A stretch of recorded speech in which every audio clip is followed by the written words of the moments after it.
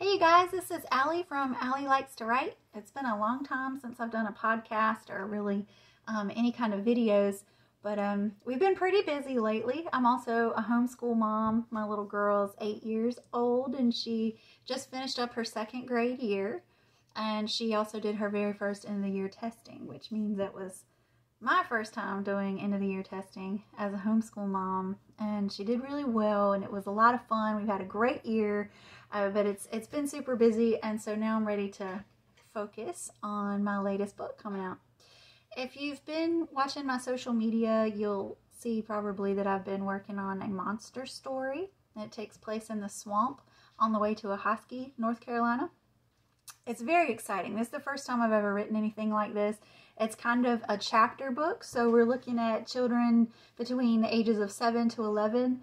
It's kind of perfect for that age, maybe a little bit older or even a little bit younger, but it is a little tiny bit scary. I'm not going to give a lot away. It's not too scary. I'm not going to give a lot of it away right now, but I've had so much fun working on this, y'all. I can't wait to share it with you. I actually illustrated this too, so there's an illustration at the beginning of every chapter, and that's something new for me that I've never done before, and it's so much fun. I have had the very best time writing this book, so much. But with all that being said about my new book, it's going to be coming out hopefully pretty soon, but I'm still working on a few things with it, so please keep an eye out for updates on my book. And before I get into talking about that too much today, I want to talk about the inspiration for this book. It actually came several years ago. My little girl was still a baby, so it's been about 7 years ago, I guess. We were driving, she and I were just riding down to see my dad at his retirement party. It's one of those things where he worked and then retired from law enforcement, and then he went back to work and retired again. So the second time that he retired, they gave him a surprise party, and we drove down. Well, on the way down, we drove through this kind of creepy swamp area for several miles. We were the only car on the road, and it seemed like it was a skinny kind of winding road, and there was swamp on both sides. And I remember thinking, what if? And what could possibly be in those woods, in that swamp? And that's where the idea for this story came. But originally, in my mind, the character was a grown-up, and it wasn't working. I just couldn't make my brain make it scary enough for a grown-up monster story. And so about a year ago, I finally had the idea to make it a kid's story. And I've been working on it, and it all fell into place so well. At the end of every chapter, it ends you on a cliffhanger, and you just want to keep turning those pages, and it's exciting, it's fun. Again, I just can't wait to share it with you guys. But I also wanted to tell you, here's my book. One of the books that inspired me the most as I was writing this book was the Spiderwick Chronicles.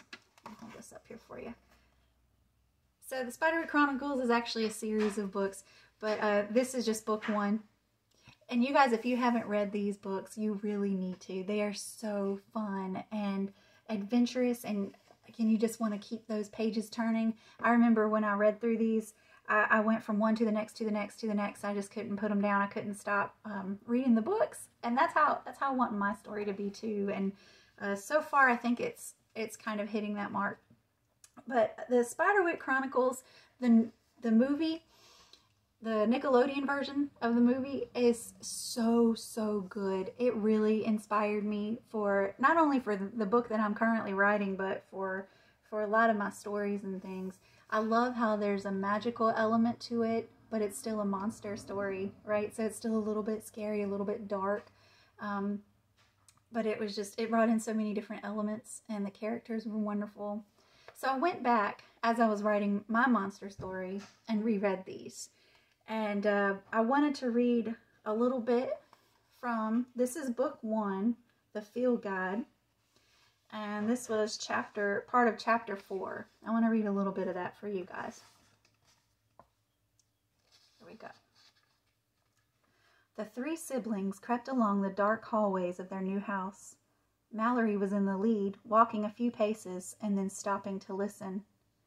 Every now and then there would be a scratch, or a sound like small footsteps inside the walls. The scuttling grew louder as they neared the kitchen. In the kitchen sink, Jared could see a pan crusted with the remains of macaroni and cheese they had for dinner. "I think it's there. Listen," Mallory whispered. The sound stopped completely. Mallory picked up a broom and held the wooden end like a baseball bat. "I'm going to knock open the wall," she said. "Mom is going to see the hole when she gets back," Jared said. "In this house, she'll never notice." "What if you hit the squirrel?" Simon asked. "You could hurt—" "Shh," Mallory said. She patted across the floor in her bare feet and swung the broom handle at the wall. The blow broke through the plaster, scattering dust like flour. It settled in Mallory's hair, making her look even more ghostly.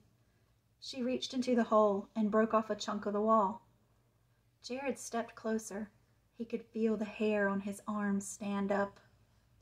Torn strips of cloth had been wadded up between the boards. As she snapped off more pieces, other things were revealed. The remains of curtains, bits of tattered silk and lace. Straight pins poked into the wooden beams on either side, making a strange upward snaking line. A doll's head lolled in one corner. Dead cockroaches were strung up like garlands.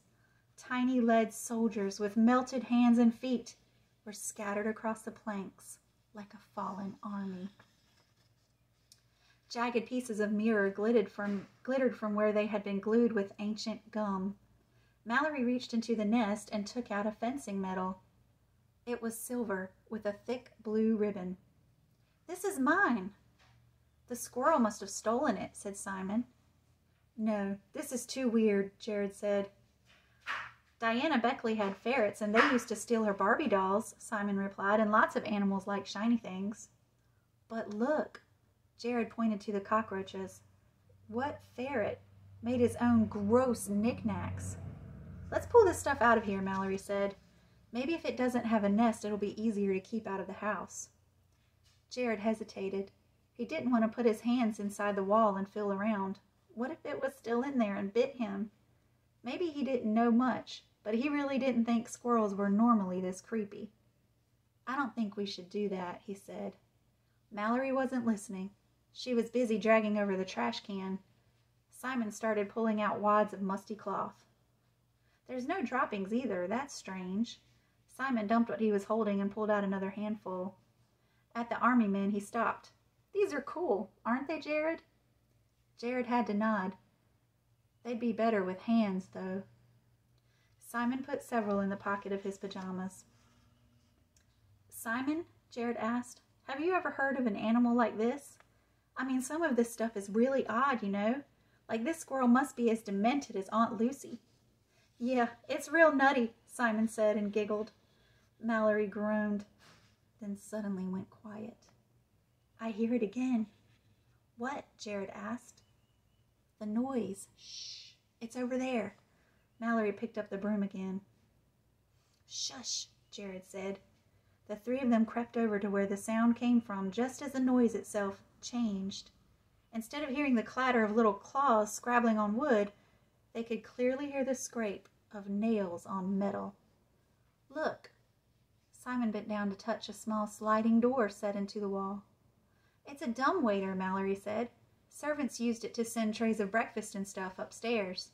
There must be another door like this in one of the bedrooms." "That thing sounds like it's in the shaft," Jared said.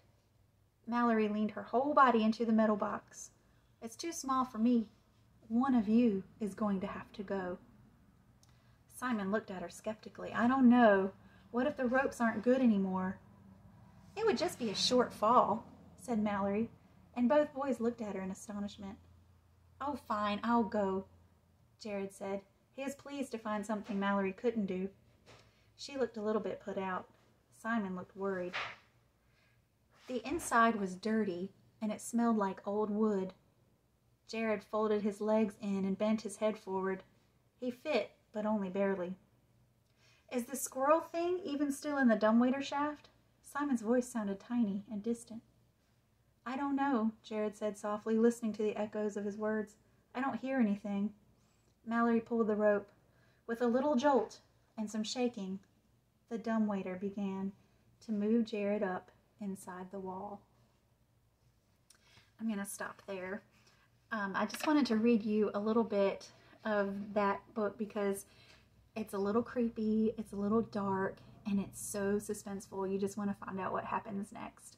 And I really hope that you feel the same way about the book that I'm currently writing.